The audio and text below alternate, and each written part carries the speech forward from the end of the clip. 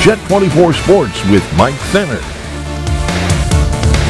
Welcome on in. It's time for sports. With a win tonight at UPMC Park, the SeaWolves could make history, capturing their first Eastern League championship all time. Let's go to the ballpark. Eastern League Manager of the Year Gabe Alvarez leading the SeaWolves with EL All-Star pitcher Brant Herter towing the rubber. Herter here retiring the side in the second with one of his 7 strikeouts on the night. He went for 7 Ks over 7 innings, allowing 3 hits and no runs. Bottom of the second, Jake Holton with the solo bomb for Erie. 1-0 lead for the SeaWolves at this point. Same frame, Eliezer Alfonso with the RBI single. He gets one through. That'll score Ben Malgiri. 2-0 Erie with 3 runs in the frame. Fans fired up for that one. Bottom 5, Trey Cruz. That's a single. Gets one through to score Gage Workman. Call it 4-0 for the SeaWolves. And same frame, they weren't finished. Chris Myers at the dish. Plates Cruz on the RBI single. Let that bounce. It's 5-0. Erie would go up 6 runs in this inning.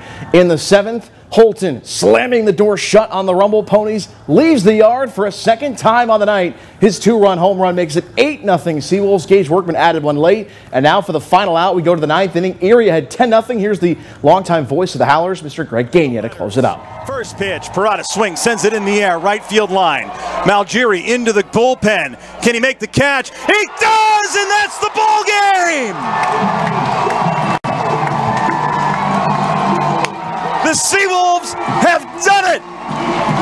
For the first time in franchise history, your Eastern League champions are the Erie SeaWolves!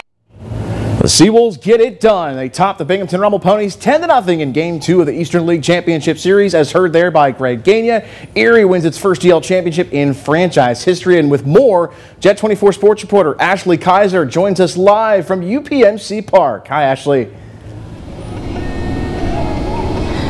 Good evening, Mike. Man, after falling in the Eastern League Championship last season, this victory tonight is even sweeter for those Erie returners. A monumental day for not only the organization, but the whole city of Erie, as the SeaWolves took down the Rumble Ponies tonight. Just 2 games this series, shutting them out this evening 10-0.